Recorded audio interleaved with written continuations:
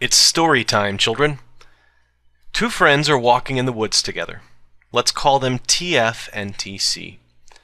TC spots this odd structure and becomes very excited. A fairy ring, he exclaims. TF is skeptical. TC points out the geometric precision of the circle, clear signs of intelligent intent. A designer made this, and the only logical explanation is some kind of magical being. This is clearly the work of fairies, he says. Now, TF is a scientist, and he suspects that fairies make a very poor explanation for circular arrangements of mushrooms. But he's also a skeptic, which means he suspends judgment until evidence can be produced. He asks TC, what evidence is there that fairies exist? TC responds, this fairy circle is evidence. No natural explanation exists for it. It's clearly the product of intelligence. Therefore, fairies exist, and they make fairy circles. TF sees a flaw in this thinking. By what mechanism do the fairies make the mushrooms grow in this pattern, he asks.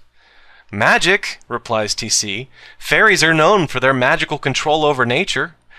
Can we replicate that in a controlled setting? asks TF.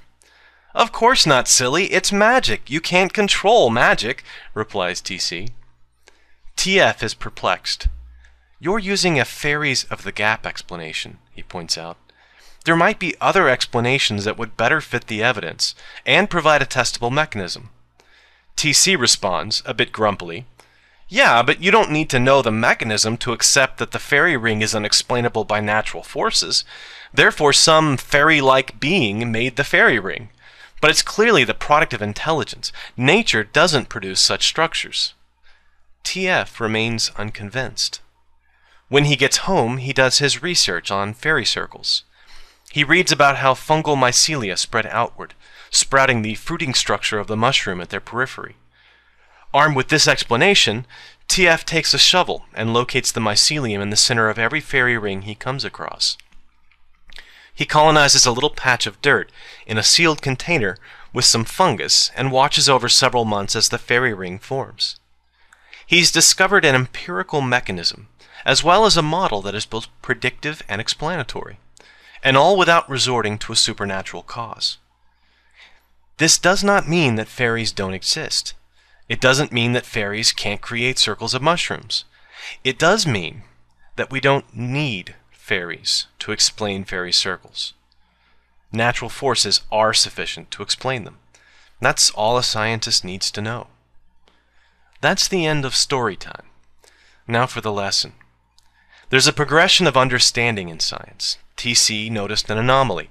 That's something we don't presently have an explanation for. The problem was that he filled in the gap in our knowledge with something he made up. He later switched back and said that it didn't matter what was in the gap. We just know that our present knowledge isn't sufficient.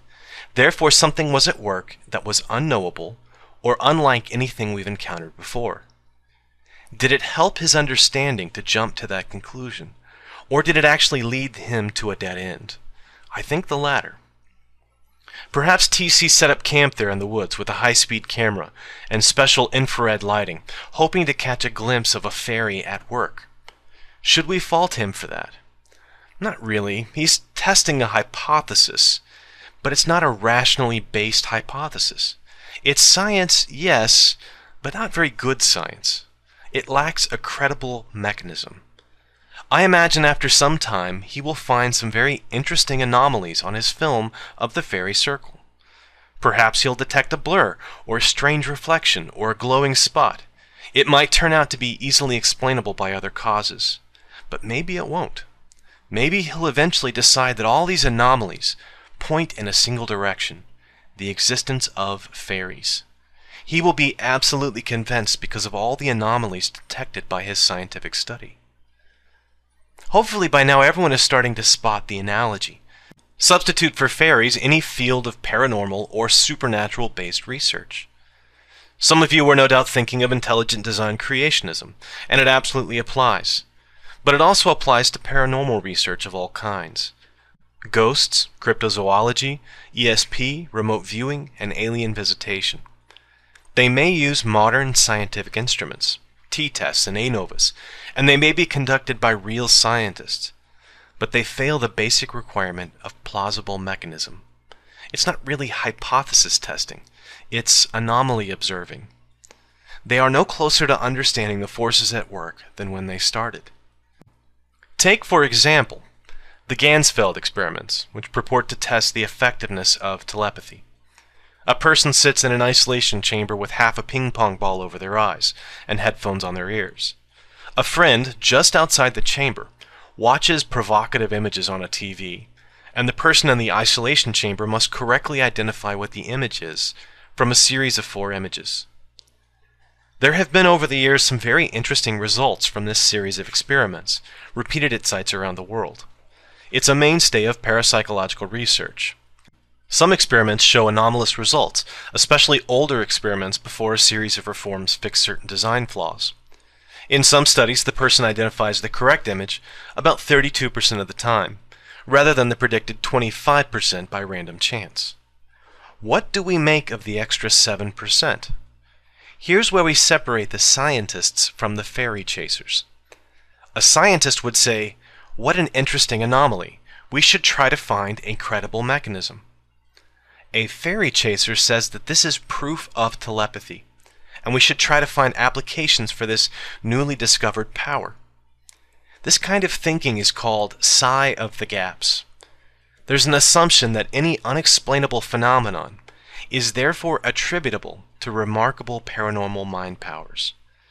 These mind powers violate the known laws of physics.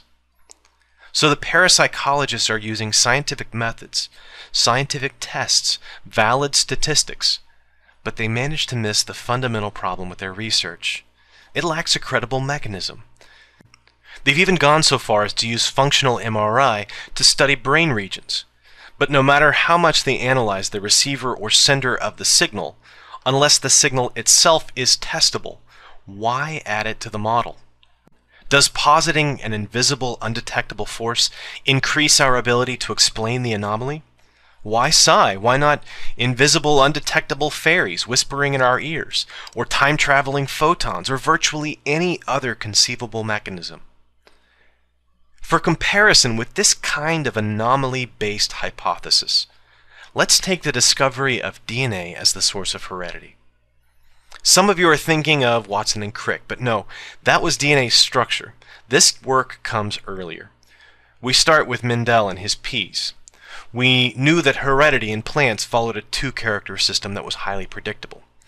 We observed the interesting anomaly, but unfortunately he was not able to take it any further. In 1928, Griffith found that when he heat-killed a pathogenic bacteria, then mixed the resulting lysate with non-pathogenic bacteria of the same type, the pathogenicity was transferred by what he called the transforming principle. This established that heredity can be transmitted by dead organisms. Again, we have an anomaly, but slightly more information. Next came Avery, MacLeod, and McCarty in 1944. They repeated Griffith's experiment, but this time they treated the lysate with a DNase, an enzyme that destroys DNA. This blocked the transforming principle from transferring pathogenicity to the non-pathogenic bacteria. Now we have very strong positive evidence that DNA is associated with heredity. Next comes Hershey and Chase, 1950. They labeled a virus of bacteria with radioisotopes. They labeled the proteins with sulfur-35, and the DNA with phosphorus-32. The viruses were known to transfer their genome to the bacteria, making those bacteria capable of producing more virus. If the transforming principle was protein, the bacteria would contain the S35. If DNA, P32. The energies of those 2 isotopes are distinctive. The experiment revealed that DNA was the material of heredity. All that remained was to discover the structure and interaction of DNA to explain how it was capable of transmitting the hereditary information. That's where Watson and Crick finally enter the picture, making their celebrated discovery in 1953. Now maybe someday, the mechanism of telepathy will be discovered using the same type of experimental design as DNA. Maybe some quantum phenomenon will be discovered at the macro level, or a wave that passes through the little dimensions between atoms. But until that time, psi is an anomaly, not an explanation. I, for one, dread the day we can harness the power of the mind to effect changes at a distance. Knowing the history of how humans use their new inventions, I suspect that it will be the beginning of a dark era for humanity. On the other hand, I've always wondered what my dog is thinking when he starts barking at the ceiling. Perhaps I'll finally find out. Fairies, perhaps? Thanks for watching.